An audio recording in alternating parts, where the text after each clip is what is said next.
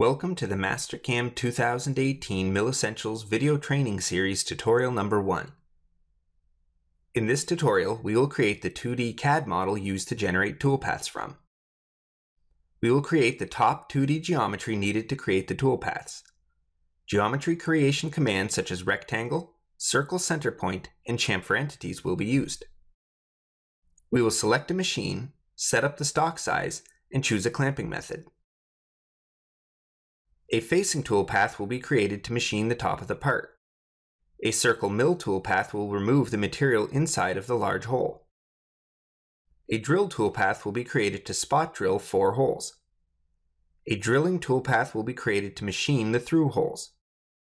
A contour toolpath with 2D chamfer option will be used to chamfer the top of the part. We will use backplot to simulate a step-by-step process of the tool's movements. Verify will be used to watch a tool machine the part out of a solid model.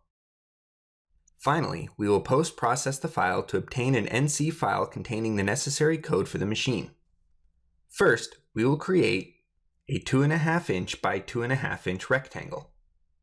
Click on the Wireframe tab and select Rectangle.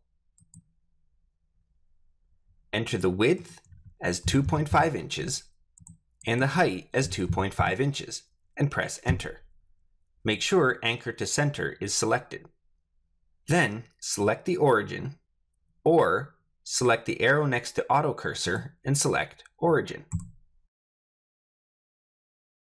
Then press OK to exit the command. Next, we will create the 1/4 inch diameter circles. From the Arcs group, select Circle Centrepointe. Enter the diameter as 0.25 inches and press Enter. Then, click the lock icon to lock the diameter value. Select the fast point icon or press spacebar on your keyboard. Enter the first coordinates as 1, 1 and press Enter.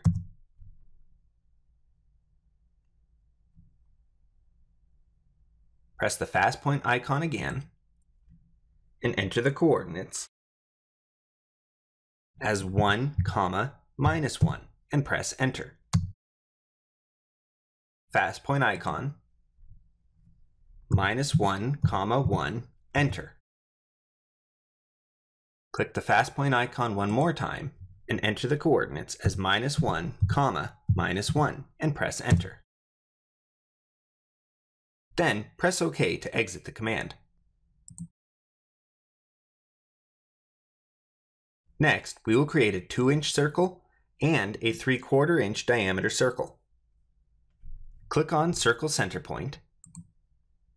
Click the lock icon to allow you to change the diameter or radius, and enter the diameter as 0.75 inches and press Enter. Select the origin.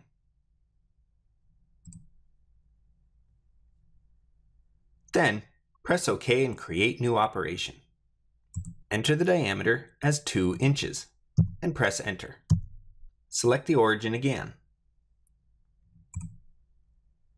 Then, press OK to exit the command. Next, we will create the chamfers. From the Modify group, select Chamfer Entities.